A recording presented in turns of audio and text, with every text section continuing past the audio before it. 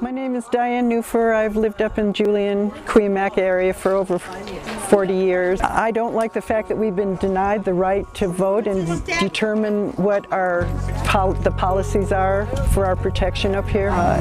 If anybody lived up here or witnessed the previous fires, the Cedar Fire, they know what the county policies and state policies are as far as protection up here.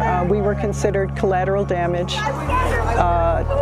and we lost a third of our community. I'm still trying to rebuild my home. I think our firefighters on both sides, CAL FIRE, volunteers, the boots on the ground, they're just glad to have each other's back, and they just want to put out fires. It's the policymakers that are making these decisions, and we need to have that say. Because we have a self-interest, we live here, we have a self-interest in protecting our forest lands and our homes and our lives. My name is Jacqueline Egan-Berry. I've lived in Julian for 5 years now. Today it's important to know that our rights, our right to vote, to be heard, they're being violated right now. On May 15th, the Board of Supervisors met in San Diego, and I spoke, and Diane Jacobs promised us, the people who live in Julian, that we would have the right to vote. Part of the concern of the community is that there is a process that this goes through. It's through LAFCO, and it has to have a public hearing first, and that's not even scheduled for until September.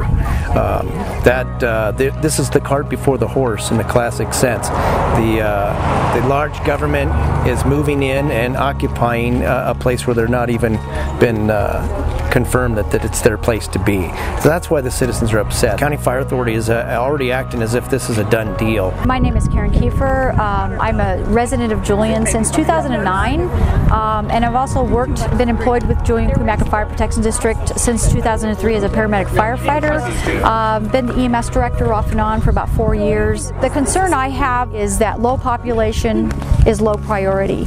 Ranchita is covered about 50% of the time based on the information we've gotten over the past month and a half or so. So that means they have no coverage for structure protection, EMS, and traffic collisions at all. The response into that area, if Warner Springs is out, is going to be a long time.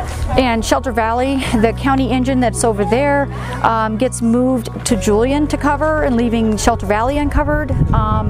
They get assigned to wildland fires, which is a responsibility of the state, and leaving their primary responsibility of traffic collisions, structure protection, and EMS, all those people at risk. Chief Meacham, County Fire Authority, CAL FIRE, stated to our public community, 100 of our citizens and our board, that this service will be free, and we know for a fact it will not be free. Based on Riverside, this year they're starting to implement a cost recovery plan of charging $390 an hour for EMS and traffic collisions. That's on top of fees, that's on top of cutting resources. The community has voiced their opinion over 3 petitions and a total of 800 signatures saying they want to support JCFPD, they want to vote, and the board of directors just has turned their backs completely on this community and not let them have a say.